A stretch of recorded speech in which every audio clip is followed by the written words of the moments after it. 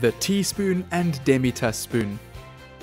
In this lesson, we'll look at the two smaller spoons, the teaspoon and Demitasse spoon. We'll be looking at the appearance and purpose of these spoons, their placement, either on the setting or with the beverage, and their replacements, what to do if you don't have one of these spoons. As usual, appearance and purpose. By now, you would have noticed that there is a relationship between the size of the cutlery and the dish with which it is served. Starters are smaller and lighter and are served with cutlery that is smaller. Mains are generally heavier and more substantial, so they are served with heavier, larger pieces of cutlery.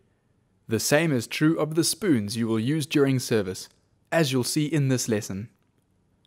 The Demitasse spoon and the teaspoon are both small spoons and usually accompany beverages such as tea, coffee, or espressos. The Demitasse spoon is the smaller of the two. So, when do you think the Demitasse spoon should be used? The Demitasse spoon is the smaller of the two, and so is usually used when serving espressos. The cup is smaller, and so the spoon should be too. It is also perfect for accompanying small sugar bowls or for enjoying an amuse-bouche. These dishes are also small and dainty. The teaspoon, on the other hand, is used when serving tea, coffee, and other hot beverages in standard-sized cups or mugs. For example, cappuccinos and americanos.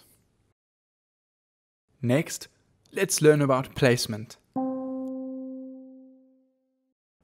When either of these spoons are served with hot beverages, you should place them behind the cup, with the handle facing the guest's right hand.